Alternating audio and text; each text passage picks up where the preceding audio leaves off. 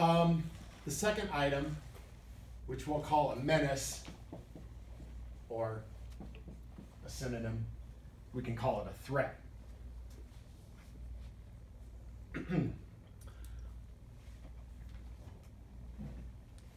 So a menace is a card that is not, it's not a winner right now, but it could become one.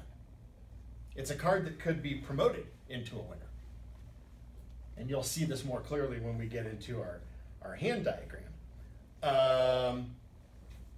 It may not be a winner right now, but it can become one once your opponent makes the costly discard that they have to make. And if you want, you can look at the hand diagram that's on the handout there, where we've come down to just the 3-card ending on a hand. So, 10 tricks were played previously, and we eventually arrived at this squeeze position. So in this case, so dummy has the ace jack of spades. This is the north hand on the diagram, and the king of hearts. So the spade suit we refer to as a 2-card menace, right? Notice in the diagram that West has the king-queen of spades. So in theory, only the ace is a winner there, right? But the jack is a threat. Why? Because if left-hand opponent discards one spade, now the ace and jack become winners, right? Because the ace will drop the other spade on, and suddenly the jack is promoted. So that's referred to as a 2-card menace. On this same hand diagram, the king of hearts is a 1-card menace. There's only 1 card in the suit. And right now, at this very moment, it is not a winner. But if this opponent, seeing the ace jack of spades, said, oh, I got to hang on to my king queen of spades to make sure that dummy doesn't have 2 spade winners. Well, if in that process they discard the ace of hearts instead, what happens? King is promoted to a winner, right? So that's what when we talk about a threat or a menace, and we use those terms interchangeably.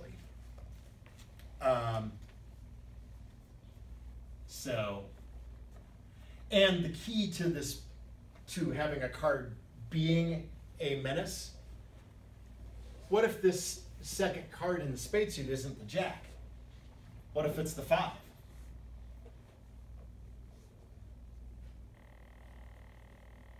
Is it a menace? On this hand, no, right? Because East has the 7 of spades, right? So in that case, it would not work, right? What scenario would he discard the ace? Well, he's going to leave the... Well, so in the hand diagram here, when we come down to this 3-card ending, and assuming that the lead is in the south, what's going to happen in the squeeze card on this hand diagram is the ace of clubs, right? Okay. And so that is where the pressure is applied, right? What do? You have these 3 cards, and your right-hand opponent plays the club winner. What do you do? Well, the answer is you're screwed, basically, right? Mm-hmm. So whether you pitch the ace of hearts or you unguard the spade and keep only 1 of your spades, you have not made a defensive error. You have been forced into this position. So that's the key here. The other thing to keep in mind also about your menace is that the menace must lie over the cards that would get it promoted. In other words, if we simply flip the East and West hands on this hand diagram such that East has the king, queen of spades and the ace of hearts left, does the squeeze work? No. Why won't it work? Because when you play your ace of clubs, and if left-hand opponent's hand is irrelevant, If they have nothing but little cards that aren't ever going to be winners, well, they just pitch whatever. They throw their X, and now you have to make a decision, right, and pitch something from the dummy. Well, if you pitch the king of hearts, as long as East is paying attention, they should then throw their ace of hearts, right? Once the threat goes away from the dummy, you might as well release your ace of hearts and protect your spade, right? On the other hand, if declare throws away the jack of spades, now you go ahead and pitch one of your spades because you'll get a heart winner at the end. You won't get a spade winner. So that's the other part of it, is that the location of those threats does matter.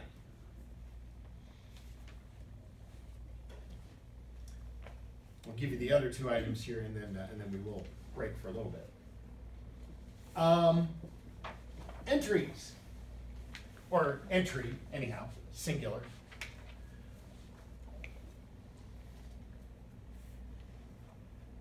For those menaces to mean anything, You have to get back there. you've got to be able to get to the dummy, right? South, if the lead is in your hand where your squeeze card is, you've also got to be able to get to the board. So notice that in South's hand,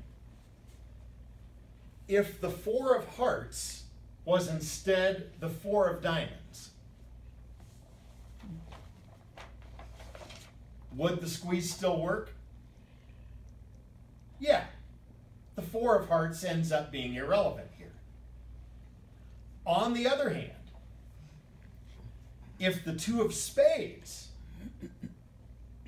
is the 2 of diamonds, do you have an entry to the board? No, you don't. Well, a menace is only useful if you can actually get to it to cash it, right? So that shows you. So you need so that's why you need. Yeah, there are multiple things that you need here for the squeeze to work. So in addition to having those cards that are threats to be promoted into winners, you've also got to be able to get to them. If your opponent doesn't throw away the ace of hearts, the king of hearts is never an entry, right? If you don't have a spade in your hand, you can't get to the dummy. So that's the issue you run into. And you can probably see, needing all these conditions, it's a lot of times you have a squeeze position and you can set it up, and this used to happen to me early on. I would recognize that I had a squeeze, but I would mess up my entries or something like that. And I'd be like, oh, I had this going the right way, and then I botched it. The fourth item is timing. And what do we mean by the timing? So for a squeeze to work, you must come down to a position where you have exactly one loser remaining. And so in this 3-card ending that's on the handout, that is the situation, right? With 3 tricks left to go, you have the ace of clubs as a sure winner. You have the ace of spades and dummy that you can get to as a sure winner. And then it's the 3rd trick that is a loser, right?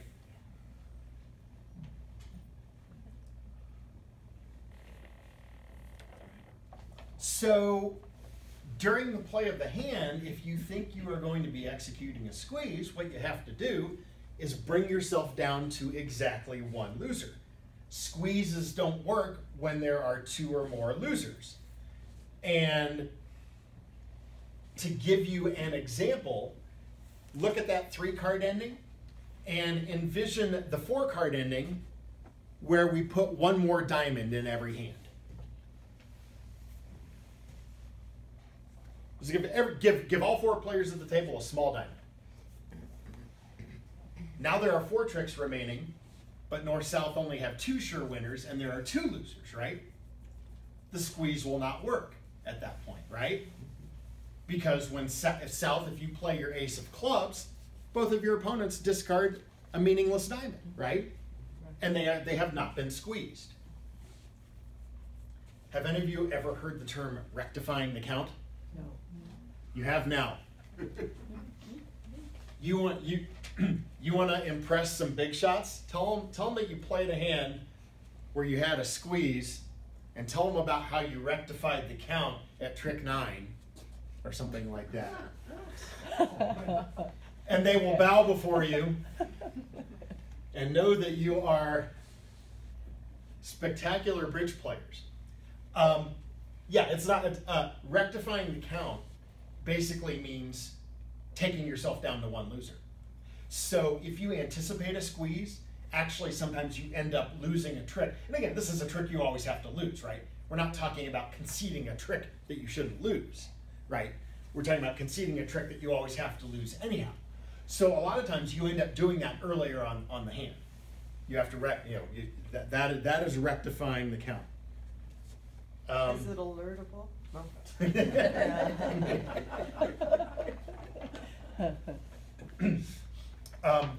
You can also call it when you do that. If you're talking to somebody from the UK, you can tell them that you are adjusting the Duke, because that is the Scottish slang term apparently for rectifying the count.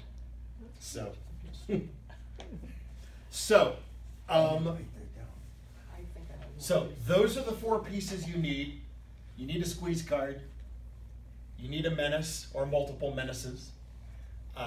You need an entry to get to the cards that might become winners.